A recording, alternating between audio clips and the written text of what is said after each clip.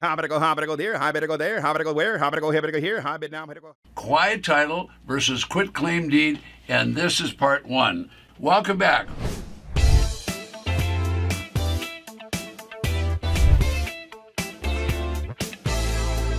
I'm Ted Thomas, and for the past 30 years, I've been involved in tax defaulted real estate and tax lien certificate. It's a business and it's a subset of the traditional real estate. So today's episode is going to be a discussion on quit claim deed as compared with a quiet title report or action. And there's quite a bit of difference, as you're going to see as we go through this short video.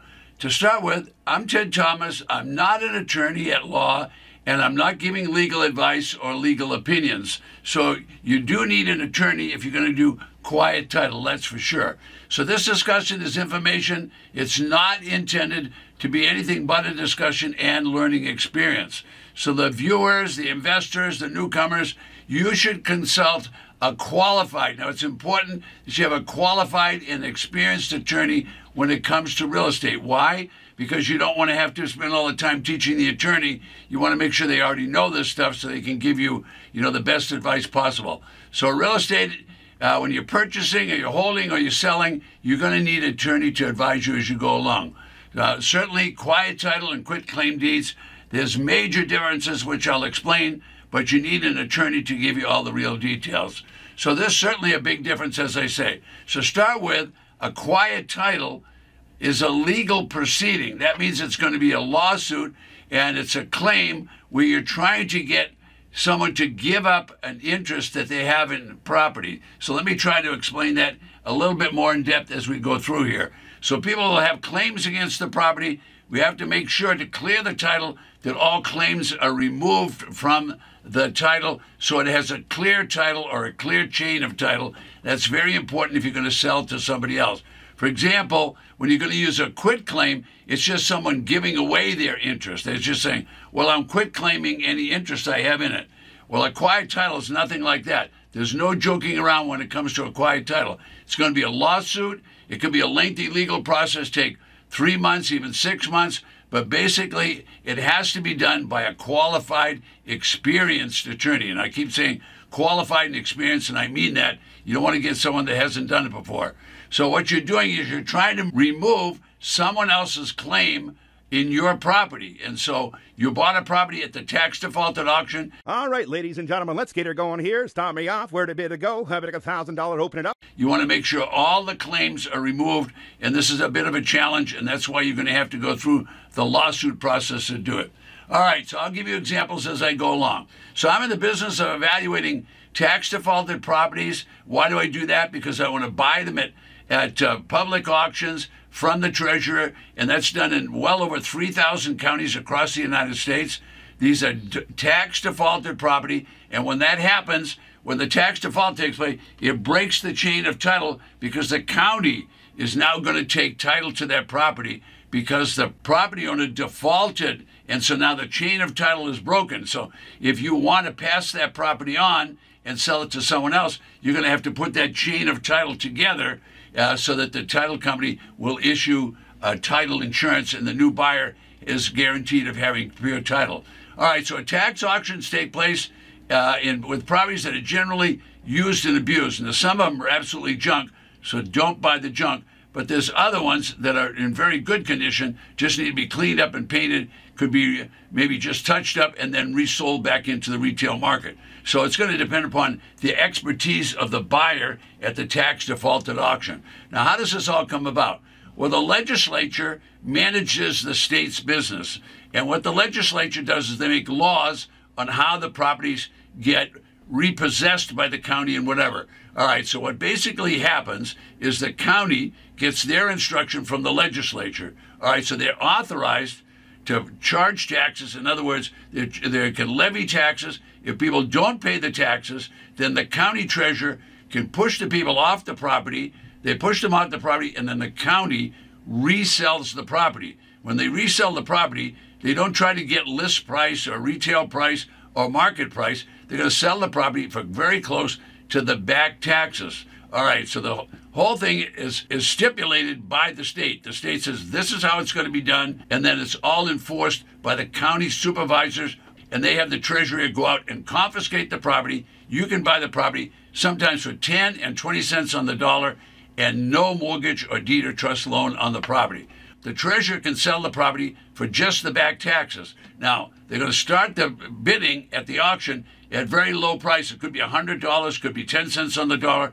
That doesn't mean the auction will be completed at that price. The auction price could be considerably higher than that, because what's going to happen is a bidding process. Highest bidder will get the property, but it could start out as low as $100 at the auction. So you're buying a property that has to have a quiet title in order to pass it to someone else. All right, now if you keep the property, you don't have to quiet title it. What am I talking about here? I'm talking about properties that are going to be sold for 60, 70, and 80% discounts from tax assessed value. The county tax assessor establishes a value. That's the tax assessed value. However, the county treasurer is selling the property. They just want to get rid of the property. So they can start at any price they want. They can start out at 10 cents on the dollar, 20 cents on the dollar, $100, and they're going to sell to the highest bidder. All right, all the county wants to do is collect money to pay all the county's bills. All right, so these properties can be sold 60, 70, 80% below the assessed value. And you're going to buy a property that's free of a mortgage and a deed of trust loan. Now, I don't make those rules. Now, ask yourself this question. If you could buy a slightly used and abused property for 10 or 20 cents on the dollar, and then you could put a sign in the front lawn, or you could use eBay or Craigslist, or you could use a multiple listing service, or Trulia or Zillow. You can do all that sitting at your computer. You could sell that property for 50 or 60 cents on the dollar. Think about what I said. We bought it for 10 cents. Now we're going to sell it for 50 or 60 cents. All that margin belongs to you. If you could do that, how many would you want to do? You'd want to do as many as you could. Well, this is happening in all 3,000 counties. There's 3,000 plus counties across the United States, all right? So the county needs the money. What do they need the money for? They got to pay the school teachers.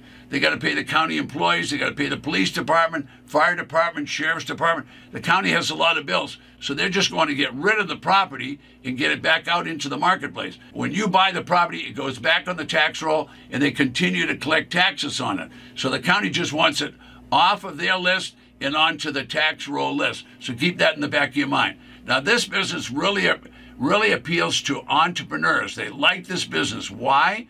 Because they can work their own hours. They can work on what they want to do. Now, they might work what seems like a lot less, but they can get a lot more done. So if this is the kind of business you're interested in, this is available 365 days of the year. It's a part-time business. So you determine what you're going to get out of the business. The amount of hours you work is going to depend on how much money you're going to make. Okay, now it's been my experience that when I started asking other people questions and for guidance, that my business got better and better and better. Why did it get better?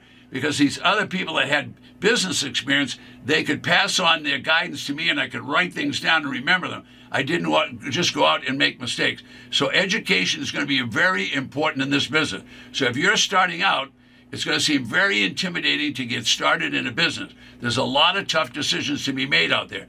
I'm going to say, try to work with successful people. That would mean you'd want to think about having a coach or a mentor or someone to guide you. Now, I'm telling you, if you don't have a mentor or a coach, you're probably missing the boat. You probably should think seriously about that if you want to accelerate your learning and be in the business. Now, right now, I'm just pointing out a few highlights. All the statutes and all the rules are pointed out. You can go to the library and read the statutes for the state, and you can go to the county records and read all the statutes and rules for the county. So this business has been around for well over 200 years, and everything is well defined. So let's get back to this quiet title and quitclaim deed. Okay, let's talk about those quitclaim deeds. A quitclaim deed simply means that whoever thinks they have an interest in the property, or you think has an interest in the property, can give you a quitclaim deed, and they can quitclaim any claim they have. All right, that's just a simple document. It passes whatever interest they had to you, all right? So that if they didn't have any interest, then you don't get anything. If they do have an interest, you're going to get that. That's a lot different than a quiet title is going to be. To quiet title, you're definitely going to have an attorney do that, and it's going to be a lawsuit to do it. So you need to ask an attorney a lot of questions about that. All right, now in the practical world that we live in today, we're able to buy properties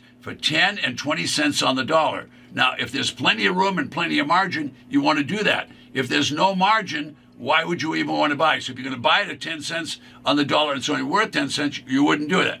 But most properties have a high tax assessed value, yet you can buy them for pennies. Yes, you want to be in that business. So the quiet title is something an attorney has to do, and it's a step-by-step process. Okay, here's a good example of a quiet title action. I purchased a property at auction. I spent a lot of money for the property, and I thought I could sell the property back into the marketplace for $350,000 to $400,000. Well, a lot of things happened during the period of time that I owned that. For example, I had invested with the tax collector $140,000. I ultimately sold it for $280,000. However, the real estate market dropped during that period of time. Now, what happened when I bought the property? Well, I got a deed, but the deed was a quit-claim deed. That simply meant the condition of the property, there was no guarantee or warranty from the county of condition of the property. So I had to take care of that. In addition to that, they had no warranty or defects in the title. So I hired an attorney, actually a judge that was retiring, and that judge worked for 13 months to clear that title. Now, 13 months is a long time because I fixed up the property and prepared it for sale, but guess what? While I was waiting for the quiet title so I could resell it, I had to keep paying taxes. I had to pay the heating bill. I had to pay the cleaning bill. I had to pay the landscaping. I had to remove the snow. I had to pay security. My point is, I need an attorney to do the quiet title action, all right? So I solved the problems. Yes, I made money, but there's no guarantee of your success in this business. The best thing you can do is make sure that you have a coach and make sure that you have an attorney so that you know that you can get a quiet title and you can get it done quickly. Now, I said I made a profit. That's a teeny tiny glimpse of what's happening in this business. Some of the returns are absolutely spectacular. I'll tell you more about those. You see those little white circles? That's how many auctions are taking place within that state in the next 90 days. This calendar updates every single day. I'm here today to show you how to make money. To do that, I'm going to show you briefly that there are thousands of tax defaulted real estate properties across the 3,000 plus counties in the United States. This is quite interesting. You're looking at the Ted Thomas Magic Interactive Map and Auction Calendar. It changes every day. Now, I created the calendar and the map so I would know how many auctions are taking place every day in the United States. Now I can show the little guy how to make money. Most importantly, I created this system so I could have an auction list for each auction 24/7. Folks, in the small counties, there's dozens of tax defaulted property. In the large population counties, there's going to be thousands of these properties. You can take advantage of this because this has been available for 200 years and you can learn how to do it. All right, if you're going to buy a tax defaulted property, you need to make sure that you look at the property because many things could go wrong with the property. It could have had a fire. There could have been a windstorm. There could have been a hurricane. It could be next to a pig farm. A lot of things could be wrong. So don't buy a property without looking at it. Secondly, don't buy a property unless you know what your exit strategy is going to be. If you don't know what you're going to sell it for, don't buy it because you'll bid too high. Now, this is video number one of a two-part that's all about quiet title versus quit claim deed. Remember, quit claim means problems that you have to solve. Don't forget, request your free auction list right below me.